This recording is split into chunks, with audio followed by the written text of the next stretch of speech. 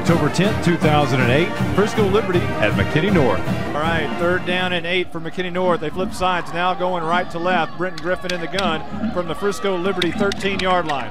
And this is going to be a fake the hand. They're going to fake the hand to Matthews, and Griffin's going to throw on the run. He's got the big tight end, Aaron Matthews. Is he in? No, they say he's down at the 1-yard line. Come on! 2 weeks in a row. Well, Matthews was bumbling and stumbling. He had his legs taken out from him, and Brandon obviously thought that he rolled into the end zone, but the official says no. High formation, full house backfield, Griffin in the gun, Matthews to the left, high snap, Brenton Griffin hands off to Matthews, over and in for the touchdown.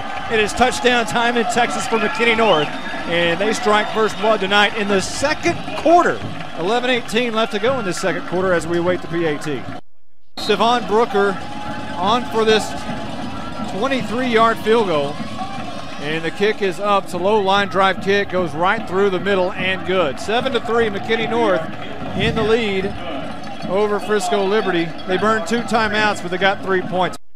1st and 10 from McKinney North, right to left, 6:50 left to go in the second. This is still the bunch formation. Aaron Matthews in motion, going to hand off to his brother Josh. No, Brenton Griffin kept it, and nobody saw it. To the 30, 40, to the 50, one man to beat. It's a foot race to the 30, 25, gets a block, 10, he falls down at the 5-yard line. He might have tripped over his own feet after a 79-yard run. 3rd and goal from the 3. 7-3, McKinney North leading here. Golden opportunity here, Monty. Got to cash this one in. And Brenton Griffin fakes the throw to the right side, scrambles into the end zone. Does he get in? It is touchdown time in Texas. McKinney North extends their lead, 13-3, awaiting the PAT with 5:10 left to go in the second quarter. And shotgun formation, high snap, new quarterback as well, and he's going to run. That's Malcolm Hill, and he's down the sideline to the 30, look out, to the 20, to the 15, to the 10, to the 5. Malcolm Hill, 68 yards on the run around the right side on his first snap at quarterback. Griffin in the gun, moves Matthews to the left. He's going to roll out left, wanting to throw on the run. Looking in the end zone, firing in the end zone. Is it caught? It is. It's touchdown time in Texas. Jamarius Phillips, his first catch of the night, his second catch on the season, and it's a big one. 20-9, McKinney North leads with 1:41 left to go in the third, awaiting the PAT.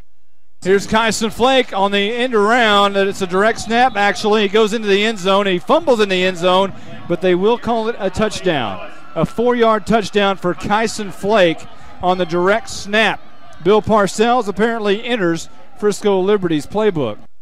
Shotgun formation for Griffin. Matthews in motion, and he's going to try to block for Griffin on the run. In the end zone, it's caught by Phillips. It's his second touchdown of the night.